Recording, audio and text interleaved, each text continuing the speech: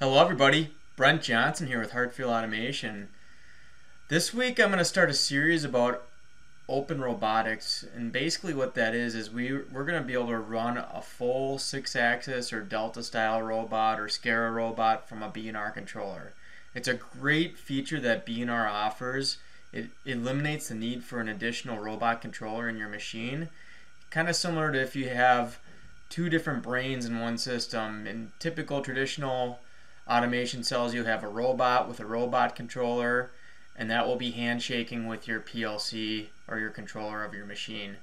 Whereas with a B&R system, all the control and robotic kinematics is done right in the robot or right in the B&R controller. It's a super powerful feature with B&R, and it's one of the greatest features that I like about this product line. So let's jump into it. Alright everybody, here we are. I created a new project and I named it my first open robot project.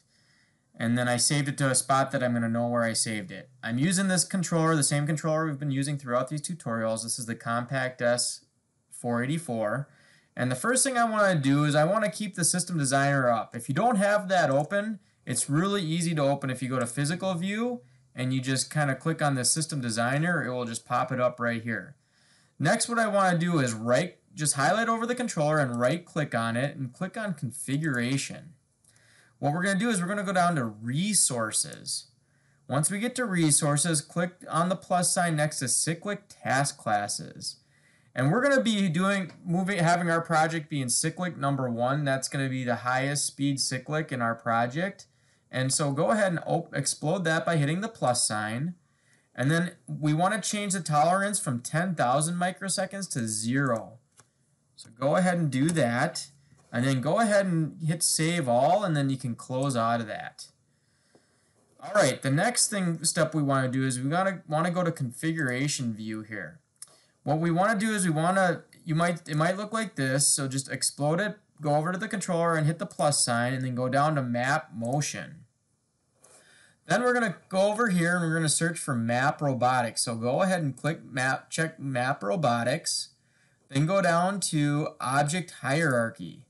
Then double click this right here. It will get added in over here in the configuration view underneath Map Motion. Next thing we want to do is uncheck Object Hierarchy and then make sure you've clicked Map Robotics and then click Mechatronic Designs. And we're going to do a 6-axis robot. So go down here and just double click on the 6-axis Robo Arm A. That will get added right down here. Alright, the next thing we want to do is we want to go ahead and we want to add some drives to this project. So what we're going to do is we're going to go and highlight over the power link port, because that's what we use to control drives. And then go to the search over here and click on motion. And then we're going to do the P3 drives. The P3 drives, as you recall from some of my other tutorials, those drives can come in a single axis, dual axis, or 3-axis drives. We're going to do 2 3-axis P3 drives to cover the 6 axes or 6 motors that are in each joint of the robot. So click on motion. And then I'm just going to start typing in the part number for a 3-axis 8.8 amp drive. So that part number starts with 8EI 8X8 MWT. That T in that stands for triple or 3 axes. So right here, just go ahead and double click on it. And then we're going to go ahead and we're going to skip these pages here. So we're just going to use the encoders that are in the system right now. We might want to change this in the real robot. We'd have to figure out what the actual feedback is and stuff like that, and that's what you would get from the robot manufacturer who sells the open robot. But for now, we're just going to skip the page. So check skip, then hit next. Then we're going to skip this, hit next, skip this, hit next, skip this, and hit finish. Then let's do the same thing. Make sure you're highlighted over power link, and then double click on that same drive again to add the second drive. And same deal, let's skip everything here.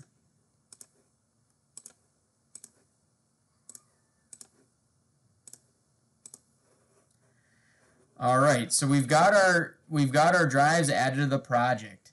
Now what we can do is we can configure each one of these drives. So go ahead and right click on it and hit configuration for the first drive.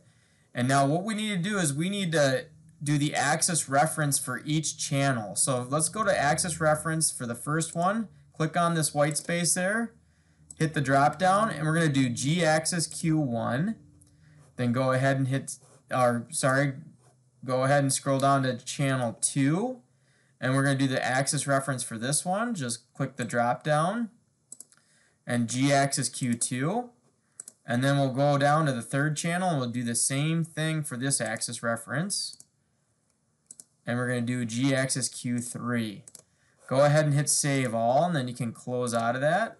Let's go to our second drive, right click on it, hit configuration, and then we're going to go to our first channel under axis reference, left click in the white space, and then click the down arrow, and we'll do G axis Q4 for that channel. Then go to channel 2 and go to axis reference, click in the white space, then click on the drop down menu, and then click G axis Q5. And then let's go to our last channel of the second drive, channel 3, click on the white space for axis reference, and then click the drop down and click on G axis Q6. Go ahead and hit save all, and then close out of there.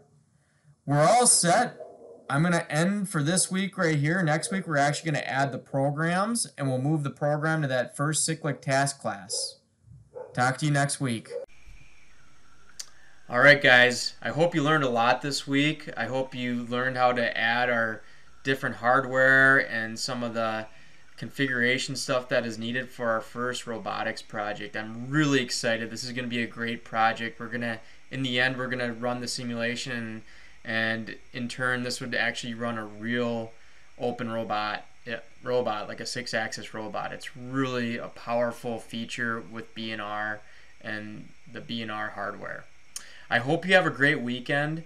I hope you stay safe. If you do like these videos, go ahead and hit subscribe. I have a lot of other great content just like this that may be helpful for your next automation project. Have a great weekend.